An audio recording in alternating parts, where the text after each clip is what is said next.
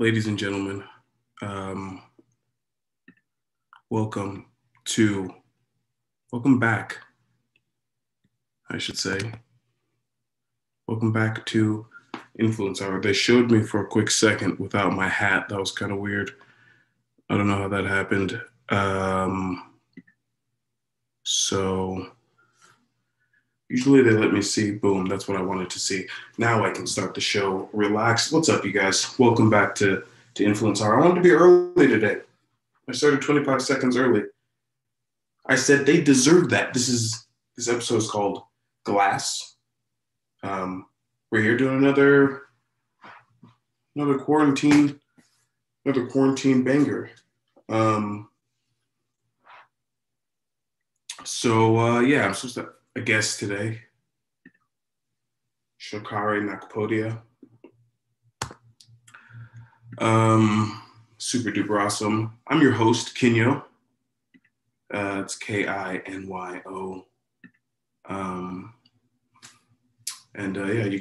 want to check me out. It's pretty easy to find me. kinyo.org, kinyo.org. So definitely go get more things from kinyo.org. It's really cool to be back. Like when I'm live, I'm very happy. You know, I don't actually enjoy doing live streams. I'm going to tell you the truth. I don't like it because it's a lot of energy. But when I am live, I'm happy because I'm recording. I'm not just talking to whoever's going to watch this video, but I'm talking to whoever's going to watch this video. Isn't that pretty cool? It's you. It's whoever. I don't know. I love it. And it gives me a chance to be like, okay, what is going on? You know, new things come to mind. I get inspired. I'll be more inspired when I have actual people like commenting live. The camera's looking really good today. So I'm just chilling. I'm like, should I just chill like this for a little while? I feel like I could just hang out. Yeah. But you know what? My guest is here. So I was going to do intros. Go check out projectforward.tv. Go check out lightington.com. But I'm going to have my guest come in because this is what Influencer Hour is all about. It's about the guest. And this person is a prolific business person, a leader, a visionary. And so it's my pleasure to welcome to you the founder of Dream Week in San Antonio, one of the largest, which culminates in the largest Martin Luther King March in the country. None other than, okay, I'm making him wait. That's ridiculous. Let's do this. Sir, welcome. I see the name, I hear audio, and now I have video. Wow, this is such a pleasure. This is awesome. Welcome to Influence Hour, everybody. Round of applause. Show Nakpodia, sir. It's a pleasure to have you. How are you doing? Hi, Kenyo. Hi, how are you? I'm good. Good. It's good to see your face. It's been a while. Yes. Oh, man. It's been a while since I've seen lots of faces, but how are you doing? Holding up. You know, just want to get this year done with, you know? Yeah. Does it feel weird? It feels, I was thinking about the fact that the year's ending, right? Such a weird year is ending. And, you know, you think about something being on pause, which it feels like a lot of things have been on pause, but then at the same time, something's ending. And I just started feeling that sort of conflict there where I'm like, hey, even though you thought things were on pause, whatever was on pause, it's still wrapping up. So obviously stuff was still happening. How are you feeling about the ending of the year? You're very hopeful for, I'm sure you're hopeful for next year, but. Yeah, definitely. I think it's important. I think it's important for people to all of us just get to the finish line and say, hey, you know, we survived 2020. And I think that's just an important statement to make and look back on it and, you know, just think about all the things that happened. It was a great time to meditate, to have, you know, alone time, you know, and just kind of, you know, just figure out what next. So I think there are a lot of people out there who just can't wait to, showcase what they've come up with. And this was a Yeah. year of this was year of ideas or just kind of hatching ideas, I think. Yes, definitely, definitely. I think it's been a great incubation period. Yeah, Um, yeah, that's the you word know, for it. I want to make sure I'm doing a very good introduction with you and with Dream Week and learn and hear it from you because I haven't heard you explain it. How did give us the? I'm sure you're skilled at this because you know you're a framer of communication. Give us the timeline, the show Nakpodia, Shokare Nakpodia timeline from kind of maybe your early some kind of early impetus to where everything you're doing, and then Dream Week, how that connected. Well, so, actually, I'm very curious. Just one quick question, and I promise I won't ask you another No, one. that's fine. Your first name, what's your entire name? Yeah. So my whole name is Yeah. Olu Busola. Uh, Olubusola. yes, you said it correctly. I say it. Okay. I've said my own Okay. name correctly my whole life. It's true. Okay. Olu. Olubusola. Yeah. And then my middle name is Marakinyo. Morakinyo. So that's where I get the Kinyo from. Yeah. And Oh, Morakinyo. It's a beautiful name. That's yeah, beautiful. yeah, yeah, Wow. Wow. Morakinyo. Okay. Excellent. I was yeah, just curious. Oh, because I was trying to figure out what section of it. I knew it was some yeah. portion of a sliver of a name, but I didn't Yes. know particularly what it was. Yeah. But I harvested Morakinyo. it. Yeah. So you could have been called Ayo. You could have been called Akin. You could have been called Moyo. All Yeah. kinds of, yeah. You know, So everyone just my family calls me Bus because I mean Busola Bus. That yeah, was plus, yeah, and of course, yeah. then yeah, it was all first name stuff. And then I was like, hey, my middle name is really cool. And then someone told me what it meant. Yeah, You have seen The Warrior. Well, I heard that. Is that correct? Does that map? Ayo is joy. Okay. No, So Rakio. Morakinyo is Akin is like, yeah, warrior. But Yeah. you're in, it's kind of a joy with leadership or joy with Okay. courage. Yeah, something like that. What did I latched onto Warrior, and I was like, I like that. Yeah, It was good for where I was at in my 20s, and I latched onto it. So but yeah. But you live up to your name, so you're good. no, So the reason the reason I ask is my name is Shokare right.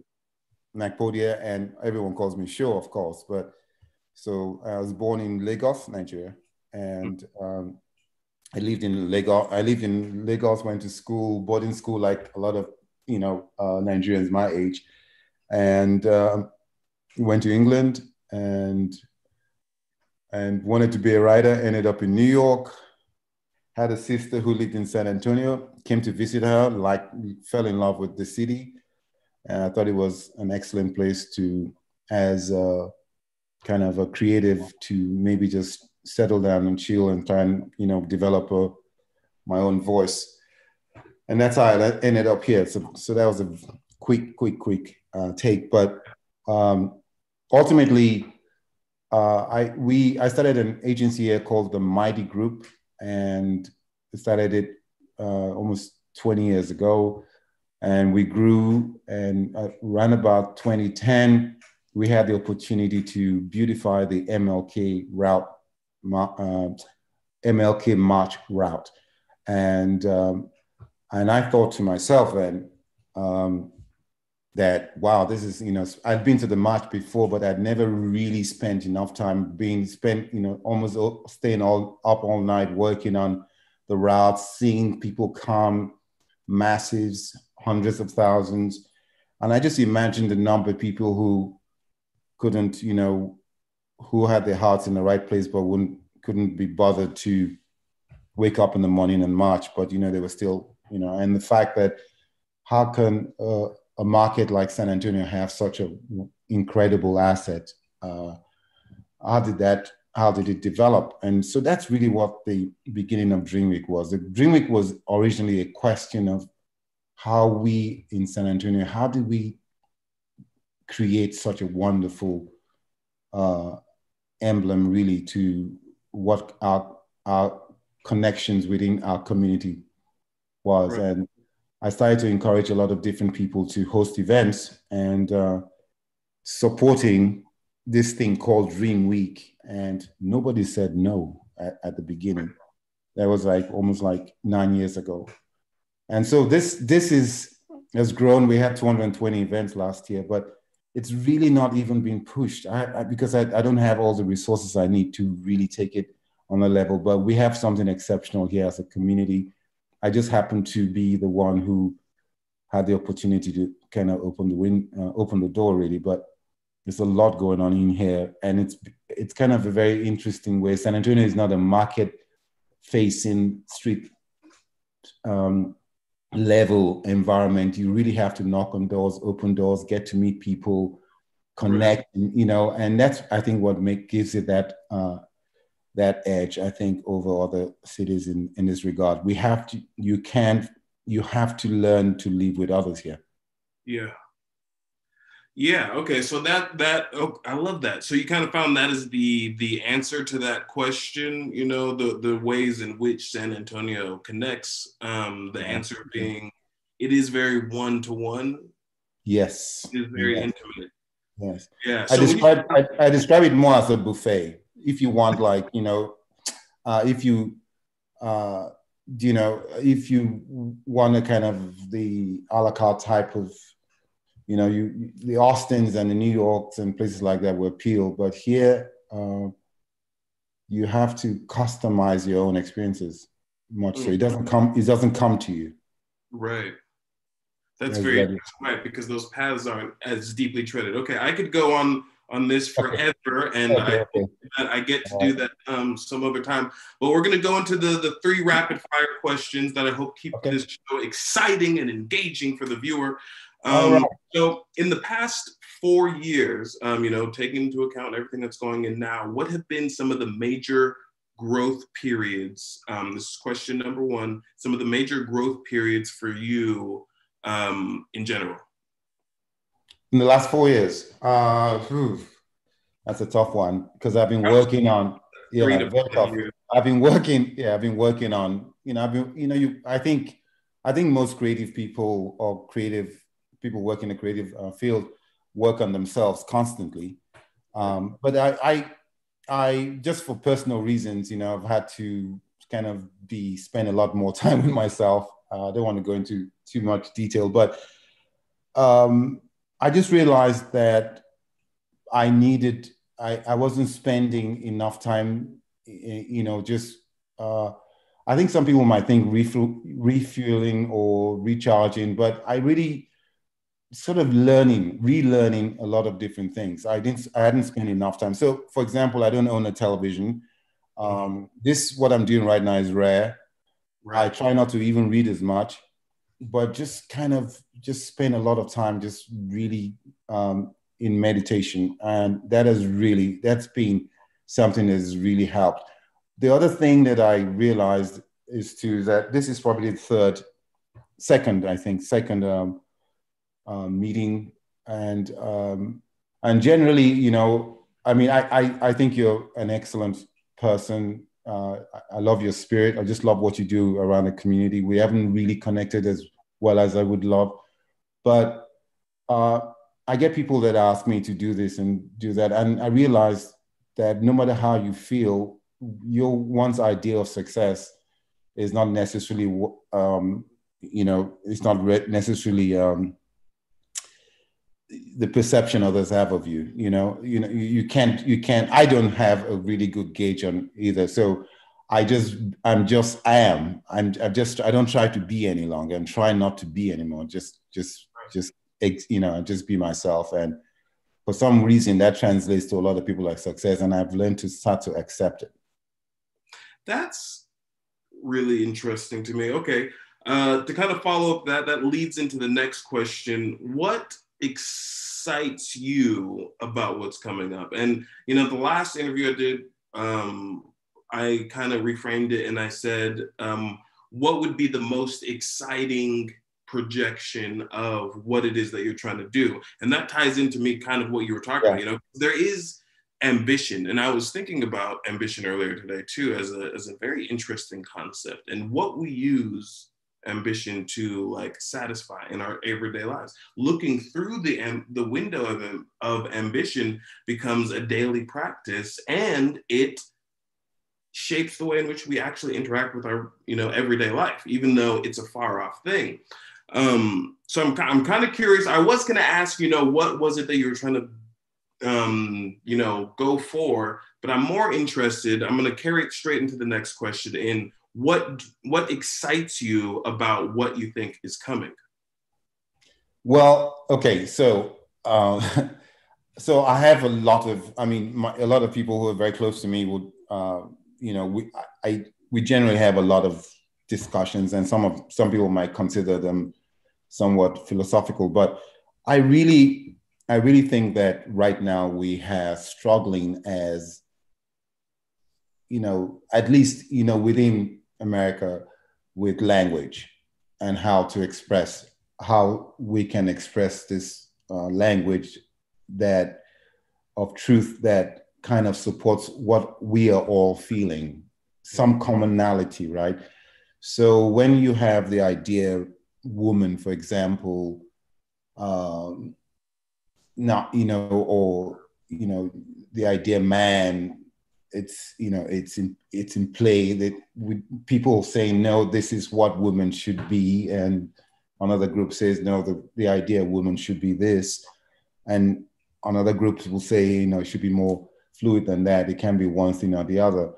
You start to have arguments about language. And I'm fortunate to have a background with certain other languages, whether it's I'm not Yoruba like your family probably are, but Urobo and Shokare that come from, you can't change the language. There's nothing you can't, you don't tweak it. You just have to learn it. And so it's quite fascinating for me. So when you ask that kind of question, I see people becoming a lot more true about how they express themselves. And for that reason, we have to be uncomfortable with the language we've been using to describe our own existence, because it doesn't fit quite well as well. And so that is to me, what Dream Week is that if people can be honest enough, and it's part of their ambitions as well, but talk about what their true dreams are.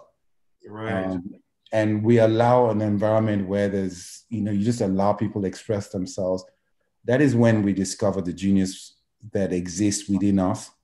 And it doesn't all necessarily appear at once, but you never know where that next genius is going to come from. You don't know where the next Malala is going to come from, where the next MLK is going to come from. It could come from any voice. It could be, a 12-year-old girl on the South side, on the West side. It could be a young boy on the East side. You just don't know where it is. You have to just allow it. And so it's that, but once we decide that one cannot express themselves, we can only express ourselves within these parameters, I think we suffer. And I think that's what I'm hopeful that we're going to overcome. But I think it's going to be a real interesting conflict, because it's a real battle right now for this idea of what the new language is going to be.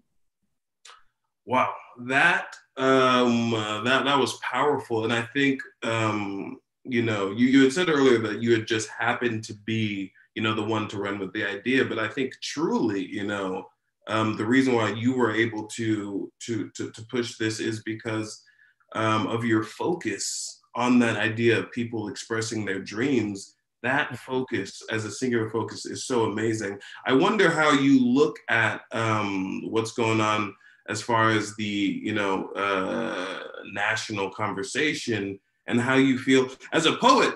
For me, I sometimes hesitate, and I'm choosing now the actions that I want to take, because I'm like, right, okay, well, this is what I actually want to do. But I sometimes struggle with the fact that I look at everything and I'm like, I see a lot of people not knowing how to say what they want to say.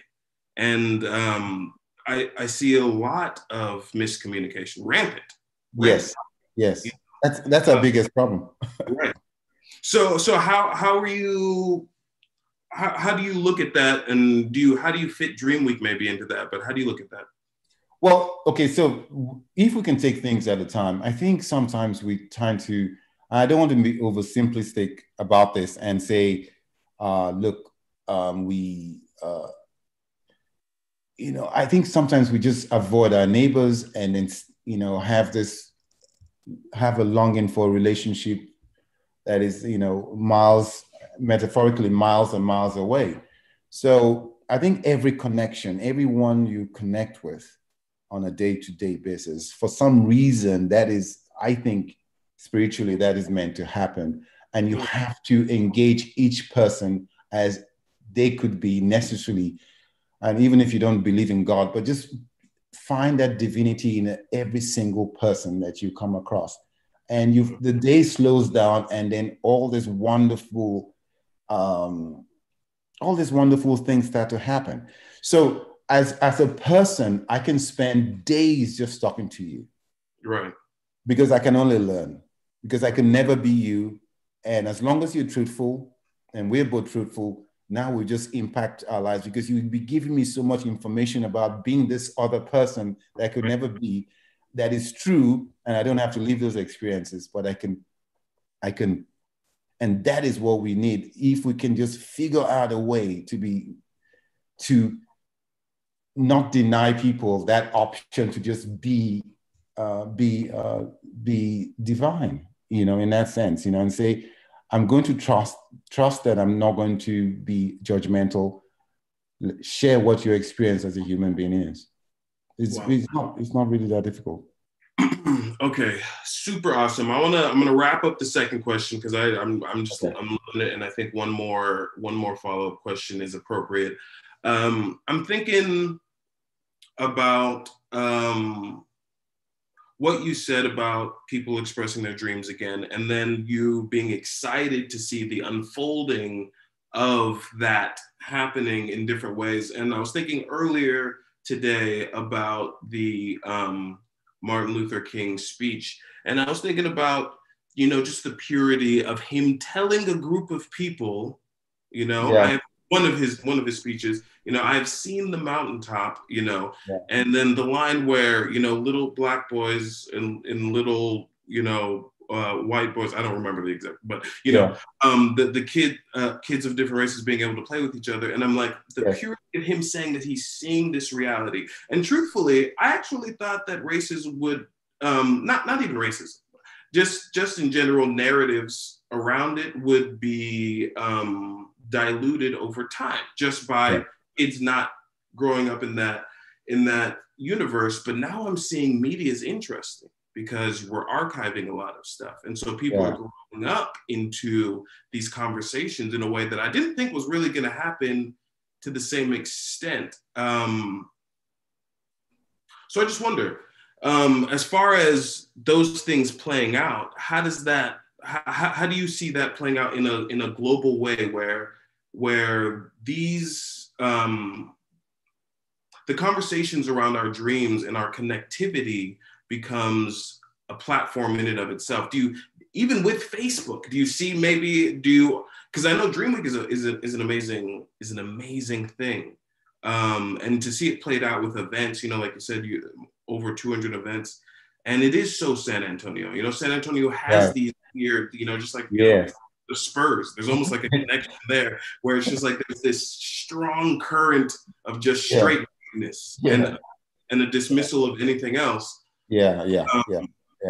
So yeah, I'm just wondering how you see this, because I know it's a great, you're creating this whole like dome for 2 weeks almost over the city, where it's like this, I don't know, it's just great. It's this great expressive, I'm sure it's kind of like how people enjoy other like the World's Fair or something like that. Right. But how do you see that going with media? Is there going to be a Dream Week social media, maybe a Dream Week? It's a really good question, because half of before Dream Week started, I thought about it for about a year and a half or so. And so Dream Week is easy for me because, for example, I'm just talking about Dream Week now, and you mentioned it earlier.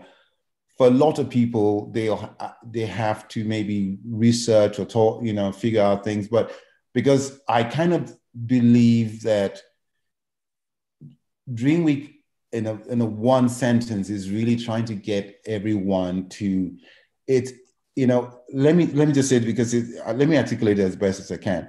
We were having a discussion once, and a friend of mine said that heaven will be every single person who's ever lived watching every other person's life. We all have to watch each other's lives from till the part to the die, and we get to watch each other's lives, and I was thinking, wow, that's interesting in itself. But some people might find that you can't think of anything more boring than to actually watch the lives of every single person. And some people might think, wow, that would be incredibly exciting. Right. And to me, I think that ultimately that would just start to realize that they just all describe what your experiences are. They're just more full, just more detailed. I don't think it's that different. So when you talk about a global world, I'm thinking when we talk about Black Lives Matter, for example, and you have people in Tibet with signs saying Black Lives Matter, and there's no one remotely of the dark hue there, you start to understand that maybe Black in a sense is not necessarily just reduced to the skin color any longer, and it becomes this mental state, right, that we all share.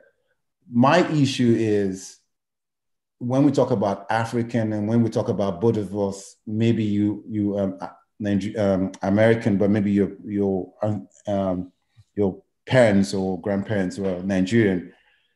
Again, my grandmother, for example, didn't understand the concept Nigeria. That would have been very strange to her. The idea of her being Black would have been strange too. She only considered white people white, but she wasn't Black. She was normal. Right. So the idea, and so when we talk about Black here and it becomes this one thing, it's a little to me, a little troubling. I think that when you, I think it's important to, as an abbreviation and a shortcut to get to where we are. For now, probably works and has worked for a while. But I remember even as a child, first time I heard "I'm Black and proud," I didn't really understand why anyone would say that, because that's what everybody around me was. We didn't have, there weren't any options. It wasn't like you could pick one and say, I'd rather have that or not. So I think we have to be, I'm hoping that the language and our dreams will make us more discriminating. And that's what I'm trying to get at.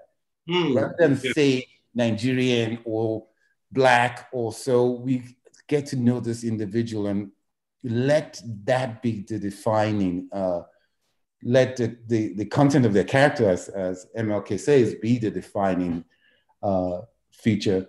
And then maybe we'll find something between Kenya and Show, and you go, you know what? There's something Nigerian about you, and I figured it out, but only because you spent enough time with both of us to figure out some commonality that maybe we don't even identify ourselves. We have to understand that Europeans, the kind of discrimination we afford Europeans when we say the French, the Germans and stuff, will give Africans when we say Ghanaian or Nigerian or is the same sort of sensibility. We are very different. In fact, within Nigeria, the Yorubas are very different from the Igbos. They're two different, groups, and we, being in the same country as kind of, refine some of the edges, and so it's not as clear cut, and there's a lot of intermarriage. But Yorubas are Yorubas, and Igbos are Igbos. And the average Nigerian will be able to tell if you're Yoruba or Igbo, just by even just looking at you in some cases.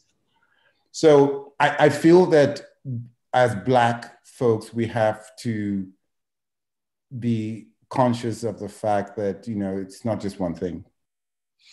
And I think that would help the rest of the world understand themselves as well, and not just see this other thing, but see a lot of other things.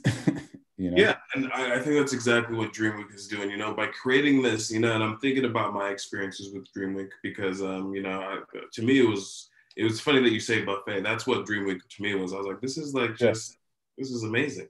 Right. And Yeah. someone just set up, like this amazing contextual, series of, when I think about it, is its definition via almost like a library of lives, because you just get Yes. to see impactful person. And that's the problem almost with San Antonio. It's like Yeah. everybody's Tim Duncan. You just have Yes. like everyone who's doing Yes.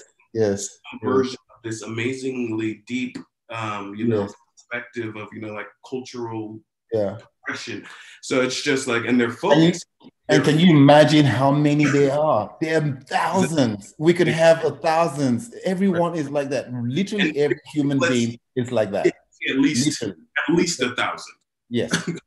Yeah. Literally any human being that is can spend enough time a lot, an adult, has something to share.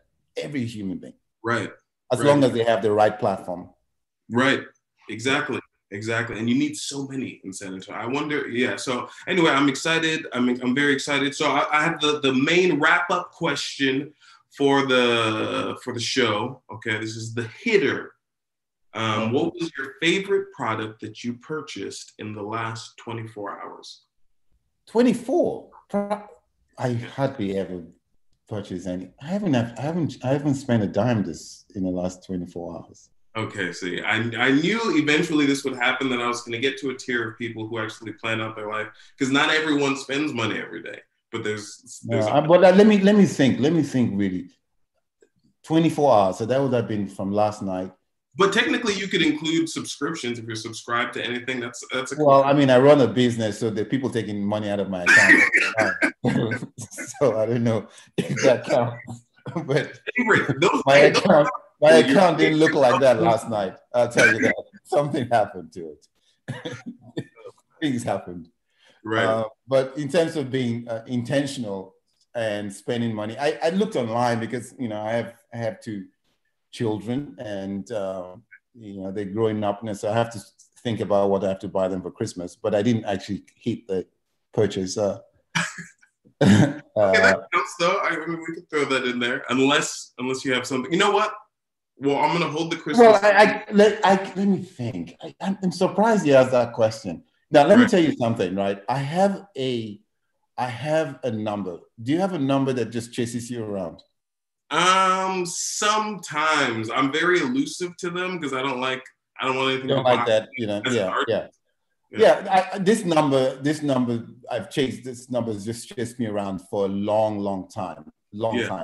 30 years maybe, to the point where I know, I don't know. My eyes are just can't figure it out. So maybe it's just me just being able to find it. But yeah, it's 277. Okay. And so I'm driving past this huge billboard going home, and it says 277 is the lottery or some. I don't play these things. Some lotto thing. And I'm thinking, this might be the big one. So I might be buying something tomorrow morning. Put it that way. Okay. So that's basically the purchase. I was thinking. I'm thinking about stopping to buy a ticket. I don't even know how much they are. I have no idea. I don't even know when I win I probably have to call you and say go cash it for me or something. I have no idea how this works. I think there's an office. I've heard there's an office. You take it there and they give you a portion of it. Obviously, you don't get all of it, but that was it. On one end and the Christmas gifts on the other end. I almost feel like there's a chain in there. Holidays are so interesting. But anyway, okay, I love it. Thank you so much, sir. Thank you, man. Enjoyed it tremendously. I know you're doing. And I'd love it to be part of Dream Week. You need to do a Dream Week version of this show. I do. When I first started the show, one of the first events that I did was a Dream Week event. So I was part of the 2016 maybe. But yes, you know what? You're right. I do need to. I think this is fantastic. If you can push it, we can talk about it offline. And we have 10 days. If a couple of them, maybe I want to do a whole bunch. I think I want to do multiple Dream Week shows. So yes, that'll be awesome. I'm gonna think about it. I was like, I want to run a little sideline commentary for Dream Week because I'm always interested. We have just this Dream Week. The highlight of this Dream Week is that we have the Descendants series. So we have descendants of original Africans that came here. to slavery. We have Native Americans, and we have the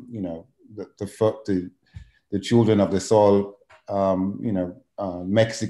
The Mexican when this was Mexico as well. So we're trying to highlight what their experiences are, because in a way the country came to the nation, although they're not immigrants. There's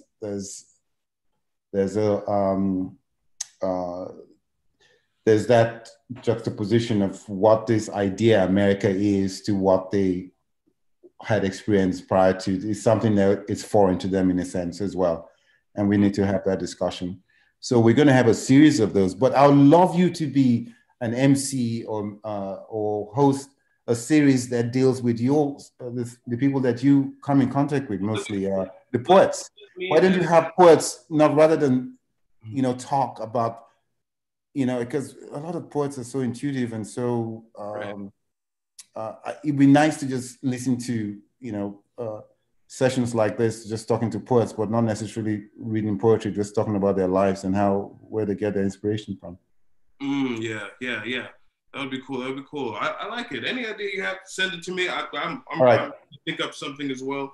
And I'm excited. Oh, I wanted to see, is there one thing that you want people to check out? I know I saw some cool pictures. I know you're doing a new series. I saw you with a bunch of lights around you, and I've seen that a couple times. Some really good photography. Really? Lights, me? Yeah, you. Oh, I mean, I'm not sure. You probably don't know what. But this year, a lot of it is going to be mostly, obviously, virtual, unfortunately, and but we still have a few events that are going to be. Actually, I was surprised because we really didn't want to push this. We wanted to have an off year where we would just keep it going. Yeah. But Lily Gindi, our program manager, basically informed me a couple of days ago, and that we have over 100. And so, it's just, and literally without doing so much, pushing this awesome. As much as we can. But this is our 9th year. So 2022 is going to be our 10th year. And that is when, Kenya, I want this place completely lit. And we have to have, I want to have people, we have South by Southwest that could be, that is some kind of a, we should be a cerebral type of South by Southwest. I'm not saying it takes years and years to get to that level, but I think we can get. Maybe not.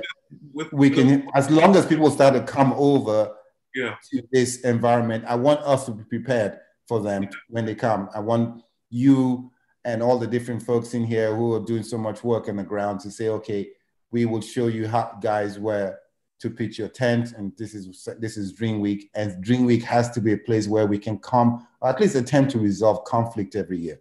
I love it. And because you think about what's going on right now, right? And the thing is, I think one thing that, and I don't know if I'm going to frame this correctly, but I'm going to go ahead and give it a shot because that's what I'm known for. One thing that's a problem is that as humans, we kind of like to specialize. We like to specialize and then watch Netflix, right? It's like, I want to do what I need to do and then not watch Netflix. And so people are like, this whole conversation is going on. People don't know how to deal with it. But, we need a convention. We need an engine to solve this that's going to be running 24/7. And, to have a place where people can come in, go through, where these issues can come in and go through and get processed. And it's such a big deal for the entire world that I think definitely there's so much as far as like market drivers, I'm talking, for something like this, there's definitely an abundance of. Yes. And just the fact that, I mean, Texas, it wasn't fashionable until South by Southwest, and I think City Limits, Austin.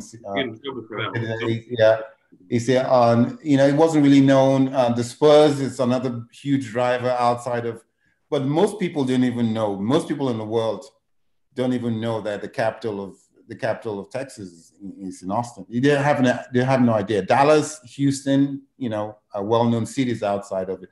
So I think it'll be very interesting to make this place this kind of cerebral, quiet, place at the beginning of every year where people, at least we come and, think about how we're going to approach the upcoming year, and do so in a way that